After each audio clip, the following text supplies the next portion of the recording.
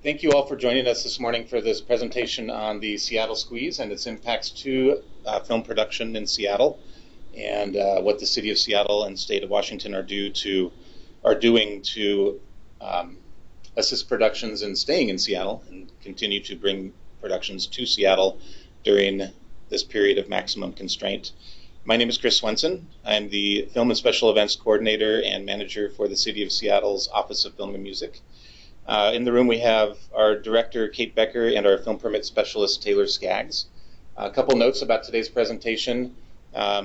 We will be taking questions, but the questions will be in the form of Skype texts. I think that's the best way to call it.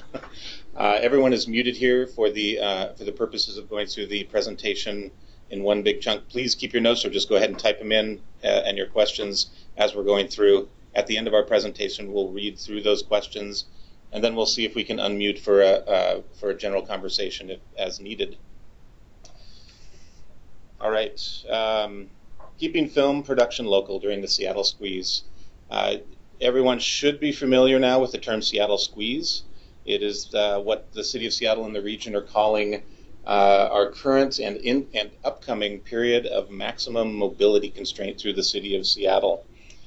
This presentation is to walk through what to expect during that squeeze, during that period of maximum constraint, and some of the major projects that are going to be happening that are going to be impacting Seattle mobility. And then we're going to take a look at the ways that we are currently working on, as I mentioned, continuing our support and attraction of film production in Seattle as competition for public right-of-way increases. All right, so the Seattle Squeeze is a softer term from the period of maximum constraint, which is what we've been operating under over the past year or so. The period of maximum constraint actually started as a term called grid collapse, when Seattle a few years ago realized that several major projects and the confluence of the loss of the viaduct and other factors are all going to combine together over a period of years to really affect mobility in Seattle. The city is working with regional and state partners in general for awareness and for mobility, working with King County Metro, for example, to try to make sure that transit is operational and is flowing as much as possible, working with the region's emergency managers to make sure that as traffic is moving more slowly through Seattle, that emergency vehicles can get through. Also working with delivery or companies who need really rely on delivery services for products and other items, so that that can get through as well. So it's an all-hands effort to keep mobility a priority, or at least cars moving as much as possible.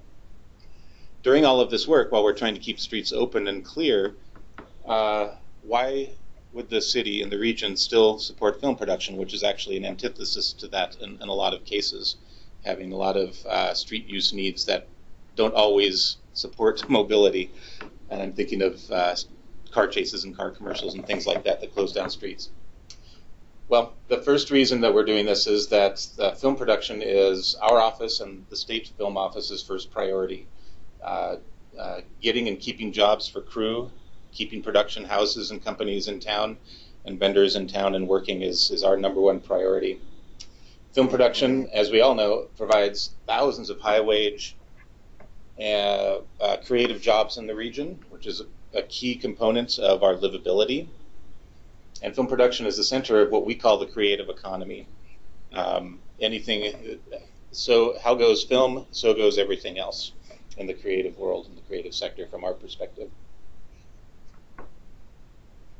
Our window into the film production world is, for the City of Seattle and our office, is through our permits. And our permits are just a snapshot into what is actually happening out there. You only need a permit if you're filming on public property or if you need some sort of public property use.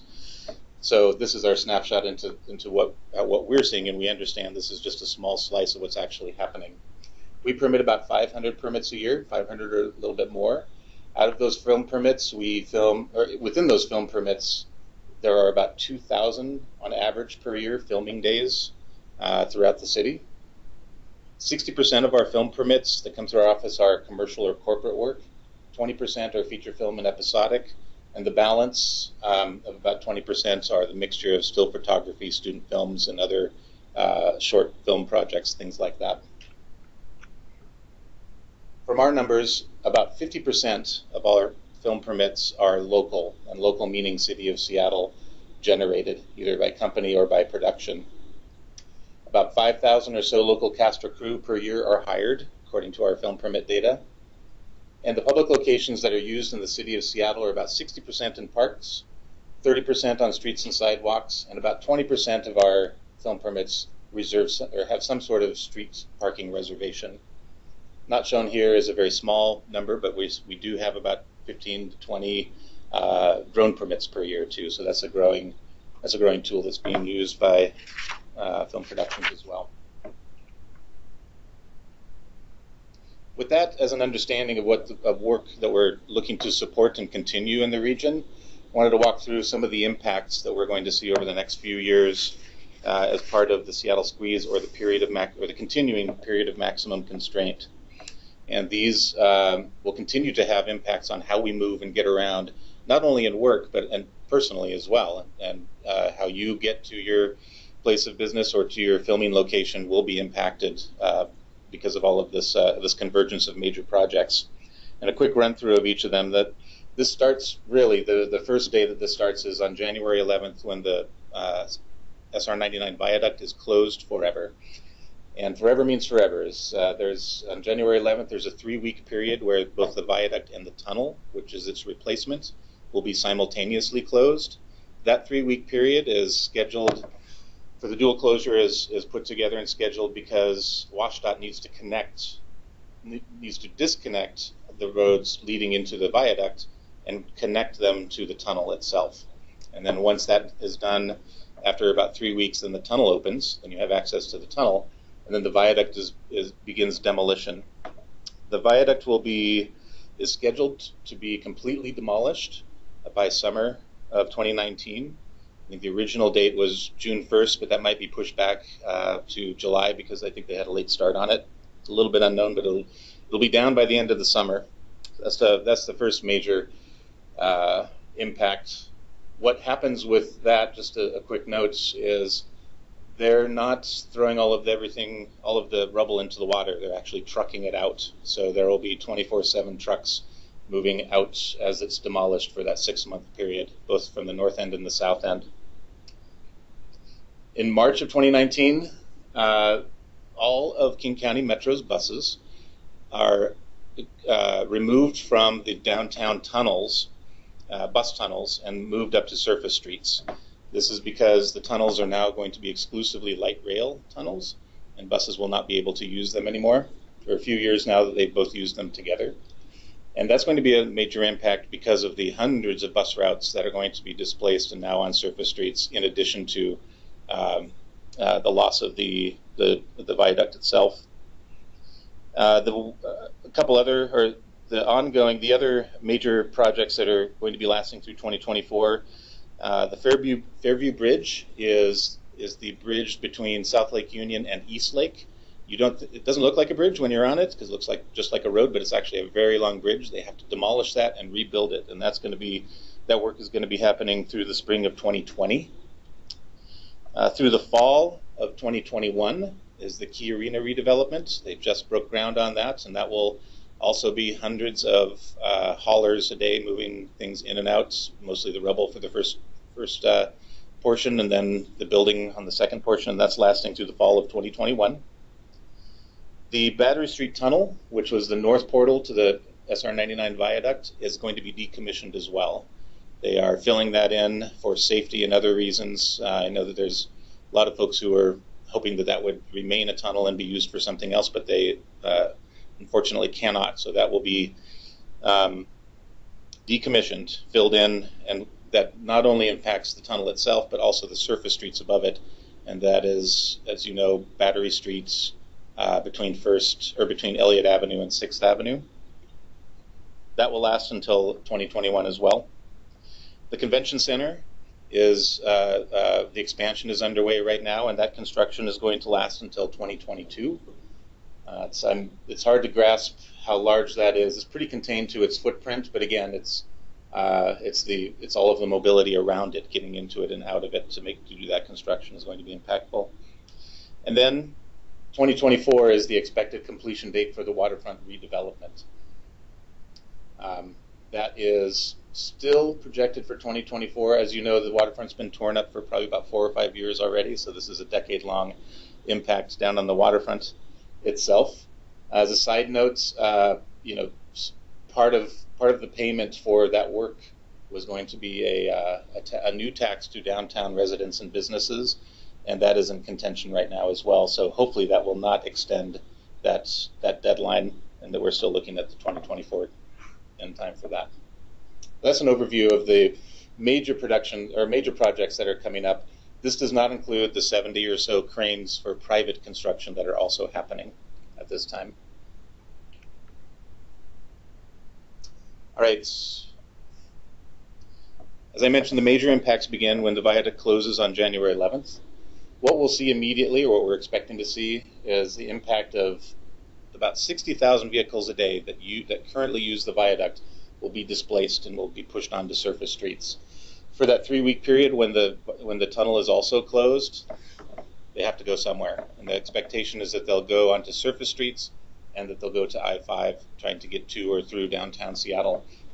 This is a significant new normal for all commuters of any type, whether you drive or you take transit. There's going to be a period where certainly this 3 weeks is the starting point, but there will be a period of readjustment for almost everybody before we as a city and a region start to settle into a new normal. And those traffic patterns will definitely change, as we note here. The biggest things about the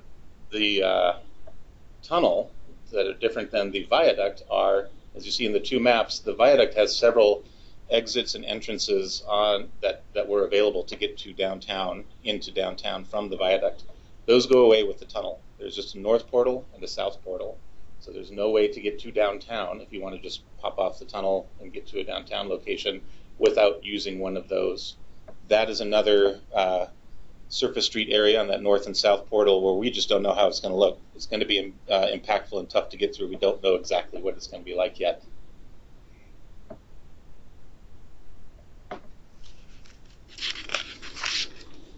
So managing the public right-of-way during this period of time. We know now, our Department of Transportation has informed all departments and the public that during the viaduct closure, permits for street use will be rescinded. And that means anything. So if you're looking at the Skanska construction down on 2nd and Union, during that 3-week period, they're not going to be allowed to move into the street for any hauling, for any setup or anything else. The intent is to clear everything from the streets and the parking lanes so that traffic mobility can continue as best that it can for that 3-week period. That also impacts special events. It impacts moving and haulers, and it also impacts film permits, which we'll get into in a moment. After that reopens from 2019 through the end of this Seattle squeeze, which is projected for 2024, this still means that there is going to be more competition for street use. These construction companies and everyone else still need to do their work, and so our work supporting film is not necessarily a conflict with that, but it's in competition with that. This map, to be specific about this map, it's maybe a little bit hard to see on your screen, and we'll share this with you after the presentation. The dark green streets are the streets that during that 3-week period will not be able to have any permits on them. The light green streets are the arterial streets that need to be kept open and flowing, so there may be restrictions on those as well. Anything that's not light green or dark green should be operating as normal. In the future, after the tunnel opens, we may see something like this continued by SDOT as far as prioritization of keeping streets open. We don't know what that is yet, but we expect that something like this on a reduced scale may continue.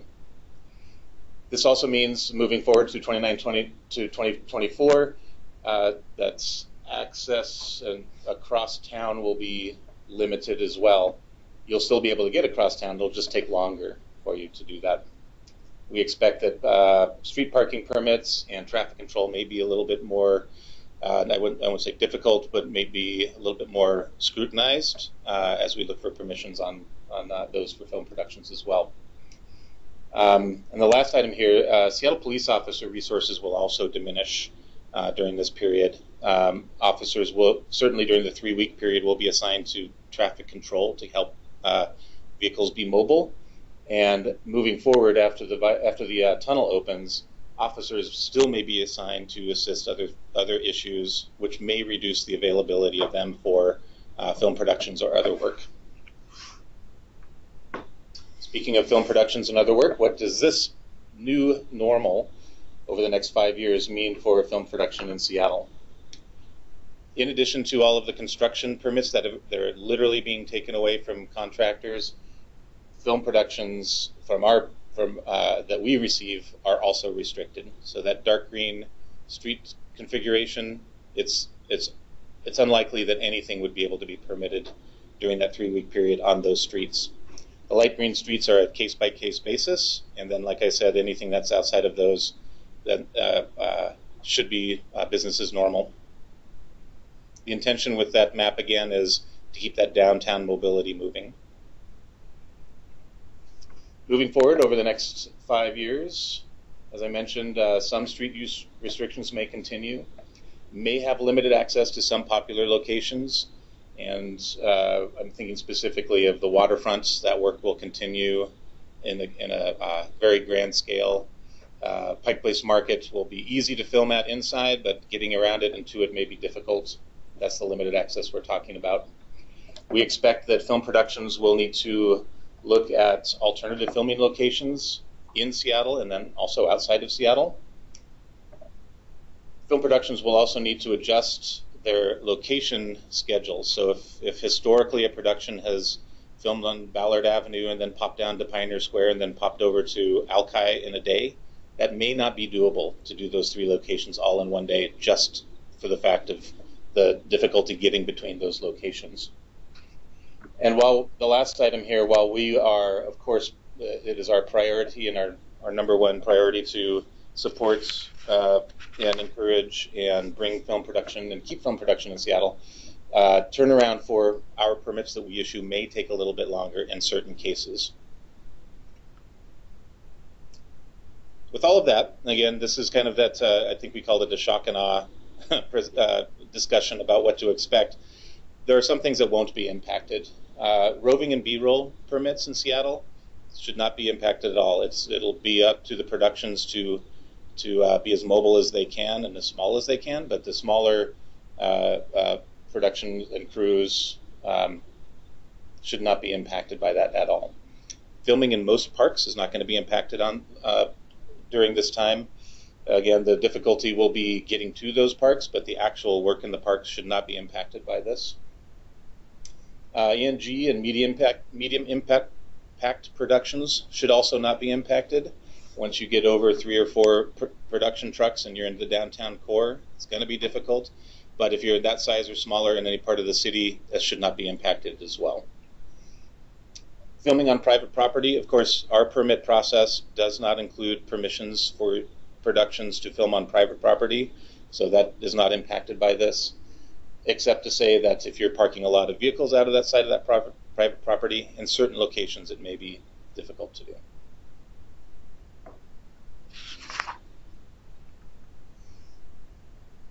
With all this in mind, the Office of Film and Music is working on ways to mitigate these impacts to film production. Our top priority is to keep film production local, and there are several things that we're doing to work towards this goal of, while some productions are being displaced in certain locations, we keep that production work local, both for you, for the production companies, film crew, and out-of-state productions. Our first step is partnering with Washington Filmworks. We've already started a program and a process where we're engaging regional municipalities for across-the-board coordination and support of film production. We've met with Everett, Tacoma, and Shoreline. We're meeting with Renton in a week or so, I believe, and we're going to be expanding that to other local municipalities that that become and stay a priority to the region. The reason that we're doing this is we want to make sure that we're aligning all of our efforts to support film production.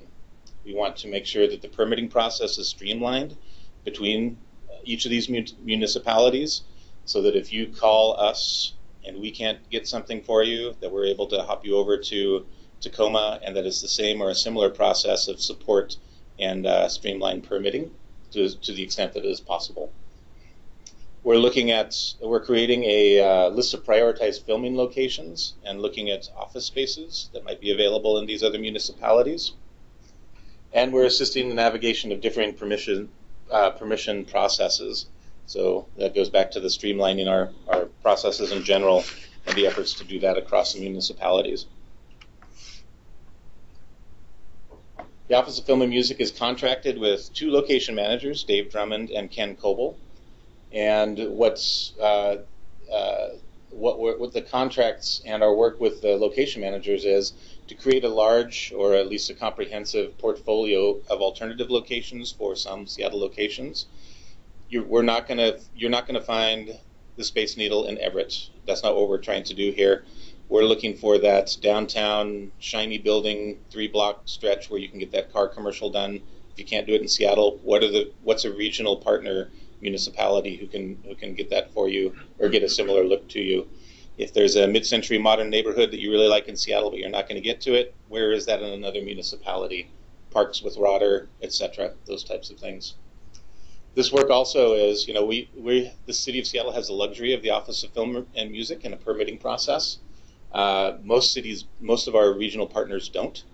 So the contracts and the work with the film location managers is to help educate and walk them through that process, what to expect when a big film production comes, so that that doesn't scare anybody off, things like that.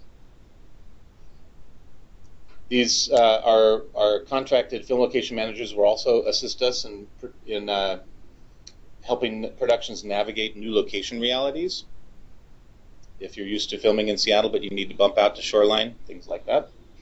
And also, as we mentioned, assist productions in differing permit processes. If it's a little bit different in Tacoma, they can help walk a production through that if the production needs that assistance. Jerry says, "Help us help you." Thank you, Jerry.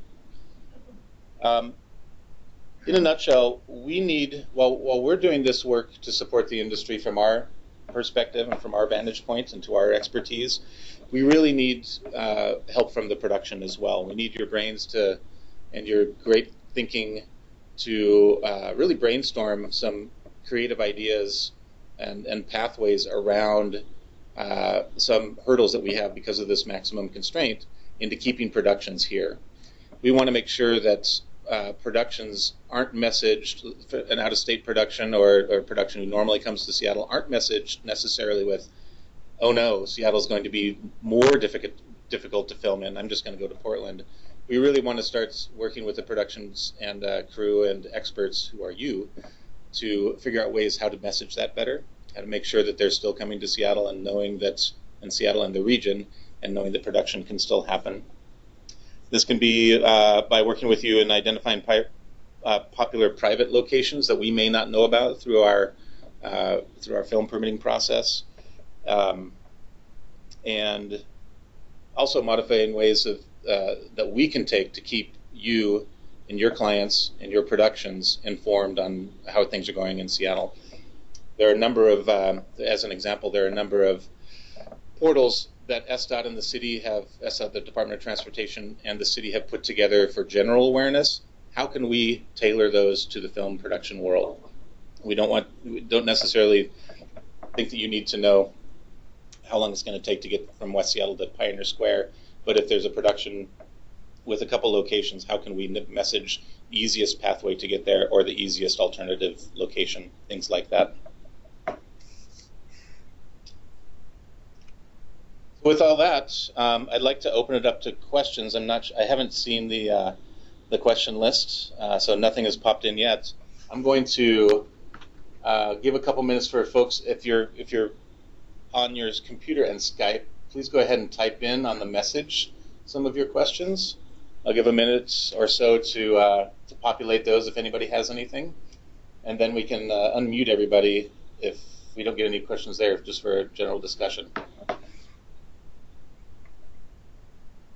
And while you're typing in your questions, I wanted to open it up to Taylor or to Kate, Taylor, our film permit specialist, or to Kate Becker, our director, for any comments or questions that we missed. Nothing from Taylor? Nothing right now. Nothing from Kate? I'm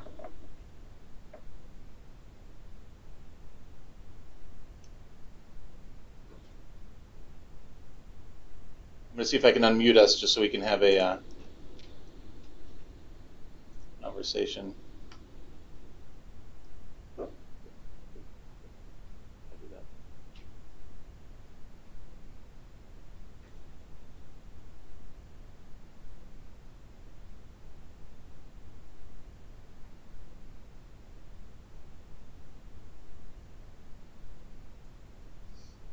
So I don't think there's a unmute button here. I apologize. So hopefully we can have a text quick Q&A here real quick. I see someone is typing.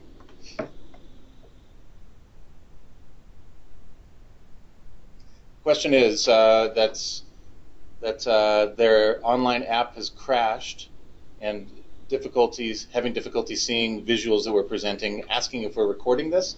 Yes, we are recording this, and we'll share the link with everyone.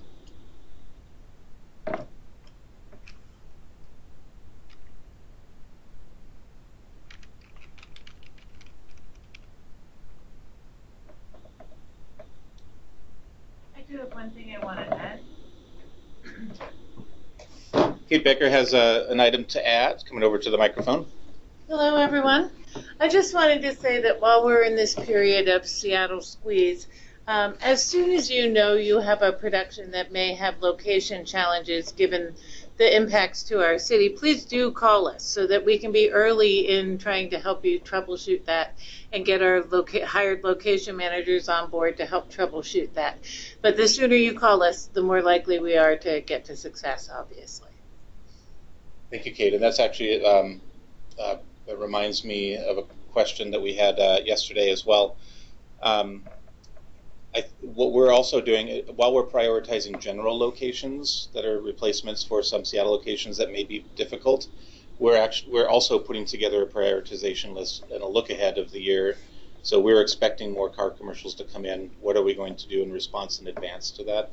We would expect that, although it's not for sure, but we would expect larger productions like Station 19 or Grey's Anatomy to come in for a week or so.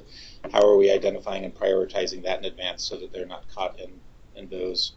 And we would ask productions, as an echo to Kate, if you even know that 6 months down the road you're going to see a larger production or expecting something in a specific location, let us know now. Let's work on it together and let's prioritize that as we work through the year.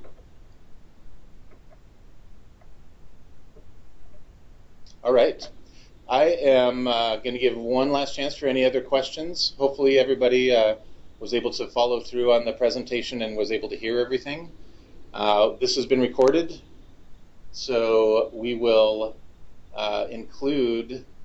we'll follow up with an email sharing the recording of this presentation with everyone, and we're always available for phone calls or for emails if you have any questions following up.